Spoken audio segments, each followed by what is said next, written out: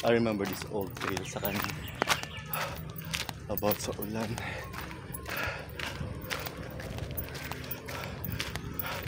Kanawitang ipapunta na sa una na minsan na siya, kanang gwapa na siya. Pakatubong gwapahon. Lain po kain ng gwapahon ay maragingon pagkaulan nun, di day ulan. So, very old classic Japan. Balik-balik siya. Pero na-imprint ko sa akin.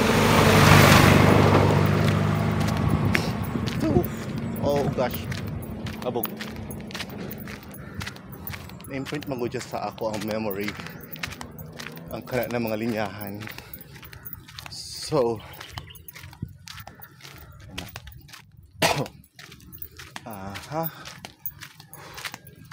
mata.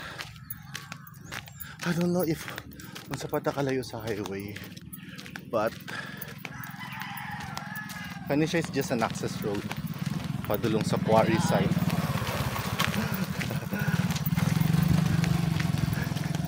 I don't know. Katawa lang ko sa mga cliches. Like, kung makita ang camera, ang automatic dayon na murag muscle memory. Dahil ang mga automatic dayon na stimuli kuan sa mga tao. Kung makita ang camera kay hi guys or hello vlog, welcome to my channel. So nahimo na siyang kuan standard na. Wow, ayos ba ni nga forest to? Ginahan po sa kawayan. O di sa kanang na ako'y memory sa kawayanan po da. Pero I miss the days na ako mga grandparents na puyo sa napoy suba ang ilang lugar. And then na ay dagko kayong kawayanan. Mga 3 or 4 ka mga clusters of kawayanan along the river.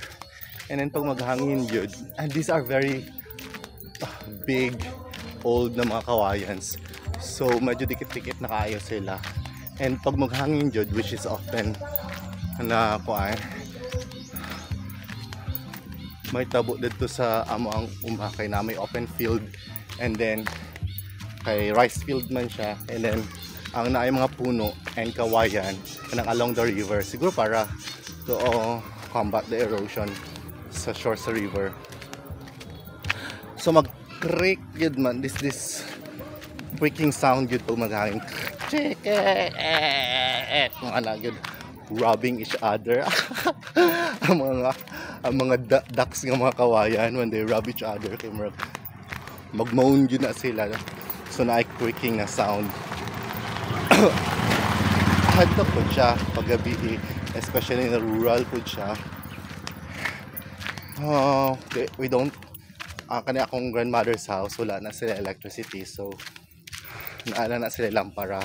So dinner starts at mga 5, mga basta before na siya magngit-ngit.